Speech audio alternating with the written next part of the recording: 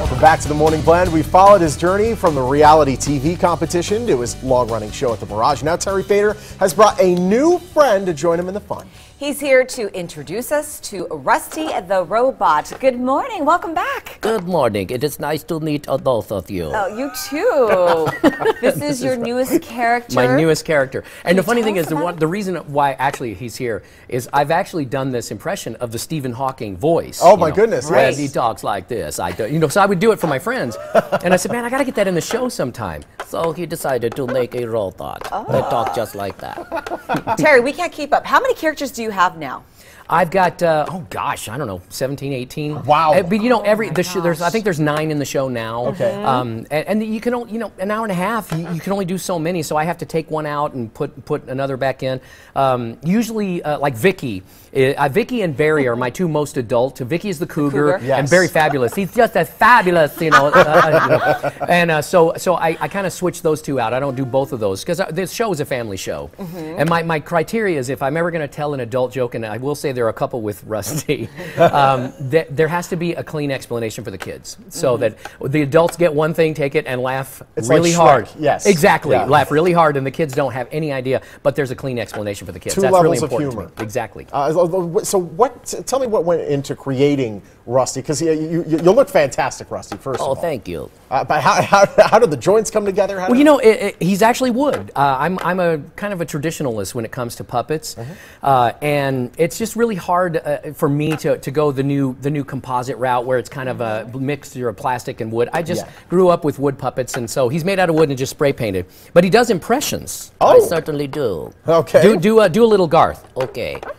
Laying it all on. No. I don't mean a little Garth. He's very literal. He's okay.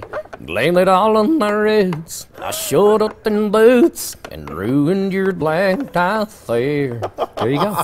It's kind of like an Englishman, where they sound like they have an accent until they start singing. Exactly. And the idea of him is that he's going to take over the entire show. Oh. And so we find out that he does impressions of everyone. I can do this.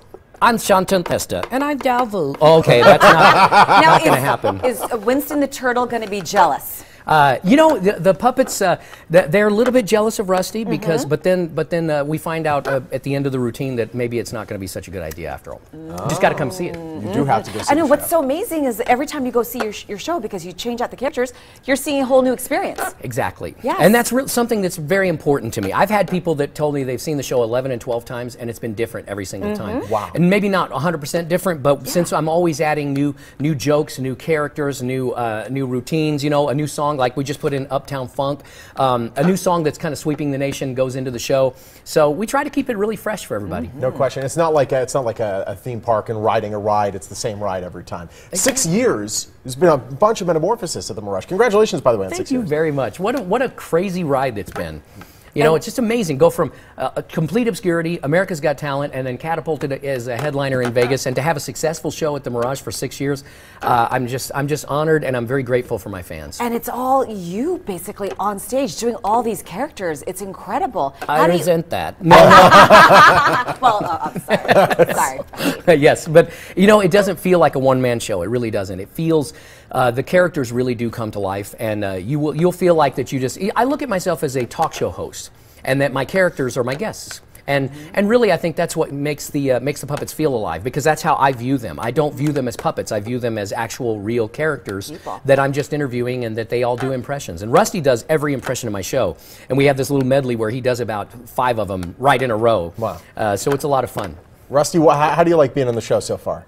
I love it. As soon as I take it over, it will be better. Thanks. Computers are replacing us all, yeah. Love that you give discounts to the military, and you always honor them in your show. We do, and every penny of all of the money we make from sales, when you buy CDs and T-shirts and other things at the Mirage and even online, goes to help the military. Which is awesome. It's very important to me. I just profoundly respect those who serve, and we give discounts to the military, and also the money from the sales. Not only are you paying it forward with that, you're paying it forward with your Got Talent friends as well. Denmark's Got Talent. You're going to have somebody in from that soon, I'm so excited about that. He sent me a video of him on Denmark's Got Talent, and he told me I inspired him, and he does singing. He had an Elvis puppet, and he was singing. He was phenomenal, and I said, come to Vegas and you can do a performance in my show. So we're going to work that out in April. It's going to be fun. Oh, and when so Terry cool. calls, people come. Yeah, I guess so. Definitely. 10, 12 years ago, you're sitting down before this whole thing happened.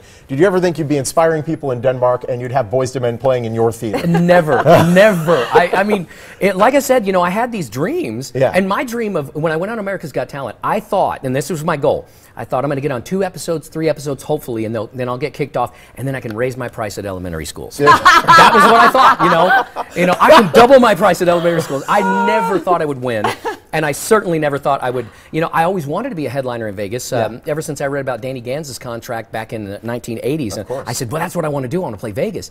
But I just didn't know it was going to happen in a period of 2 years. That was, of course, after 20 years of work, hard of work, traveling and playing a lot. And I've never dreamed about being in a Vegas strip show, but Sean and I are in your show. You are. We have a little cameo, and it's so fun. Well, that's why he was able to do it, because I hear you say it every night. I'm so sorry. Every night. I'm sorry, Rusty. No, it's great. It's really fun, and I really appreciate you guys doing that. It's so much fun. So cool. You come out and you say, you do a news report on Winston, because Winston goes to Hollywood, and you got to find out. If you want to find out how Winston does in Hollywood, you got to come and see the show.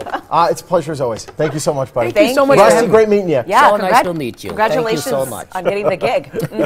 Catch Terry, Rusty, and the rest of the gang at Terry Fator, the voice of entertainment, Monday through Thursday at 7 p.m. inside the Mirage. They also perform on select Fridays and Saturdays. To find out more, just call the number or visit the website right there on your screen.